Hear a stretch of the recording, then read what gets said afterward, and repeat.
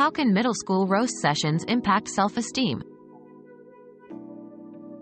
Middle school roast sessions often seem like harmless fun, but they can impact a child's self-esteem. It's essential to understand the line between lighthearted banter and hurtful comments. Parents and educators should be aware of these interactions and promote a positive and respectful environment.